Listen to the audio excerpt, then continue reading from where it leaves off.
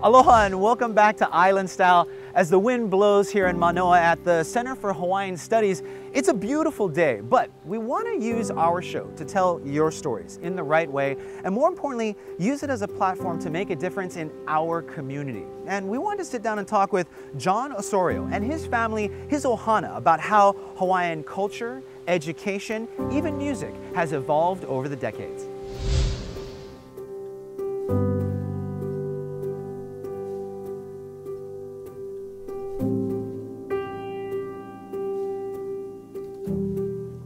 My name is Jon Osorio, and my current role at the university is the incoming Dean of Hawaiʻinuiākea School of Hawaiian Knowledge. And that school has the administrative control of Hawaiian studies, Hawaiian language, this tarot garden, and Native Hawaiian student services. So not all Hawaiians come through our program, but we actually do outreach to virtually every Native Hawaiian who comes to the Manoa campus. Kamehameha was a fairly large kind of ohana family, and I came from a very strong family in Hilo, Elroy and Clara Osorio, and a bunch of siblings, and I boarded at Kamehameha for 6 years. But Kamehameha didn't just teach us about that family relationship. It really taught us to see other Kanaka Maoli as family as well, as part of our own identity.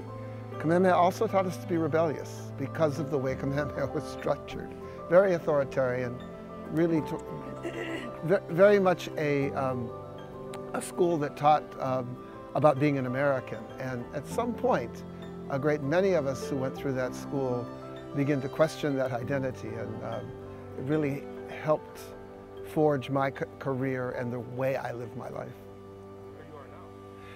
Well, and that's another thing. I mean, Kamehameha is profoundly about encouraging musicians, both Hawaiian musicians and all kinds of musicians. So I was caught up in that just like every other student was at Kamehameha. And when I came out of that environment, all I wanted to do was play music for a living. In my partnership with Randy Borden and with others like Steve Brown, who was also a Kamehameha graduate, I just embrace this language and this music that is really a part of our DNA as Kanaka Maoli. So it's so deeply entrenched in me that it has become really entrenched in my children as well.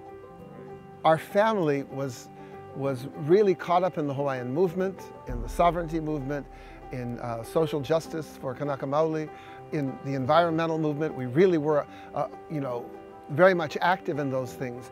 And my children, all of them, went with us to different events. We exposed them, both my wife and I exposed them to our own political and social values. And I think I did want those to take root in them, and I believe they did. Watching my dad play music to kind of finish up his sets.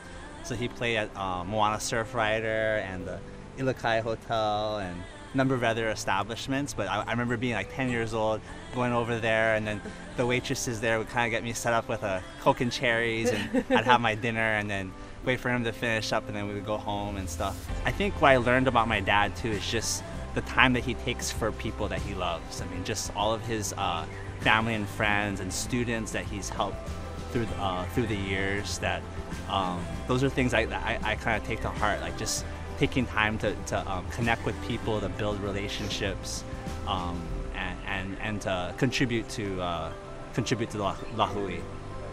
Yeah, I think the most interesting thing about our childhood growing up was probably how much music was just completely a part of everything that happened in the house. For me, it was almost weird growing up and realizing that wasn't the case with everybody else, that you didn't just have, your father playing guitar throughout the night. It was, and it was something that was definitely reinforced when I was at Kamehameha. I think we all sort of took different things from our experience there. For me, my experience was very much like my father's. I wasn't the best student. I spent most of my time playing music in the hallways with my friends, and things like concert glee and song contest was a big deal. Some of my earliest memories are seeing Dad graduate with his PhD in history, and then the other, one of the memories I cherish the most was and this is probably my earliest memory of my life, was going to the Onipa'a March in 1993 and being on Dad's shoulders. And I was only 3 years old, but seeing Haunani-Ke Trask speak, watching Hawaiians really starting to really organize and stand up for their rights as a people. And when I think of what it means to be a Hawaiian woman, I think of Haunani-Ke Trask, I think of Lilikala Kame'elehiva.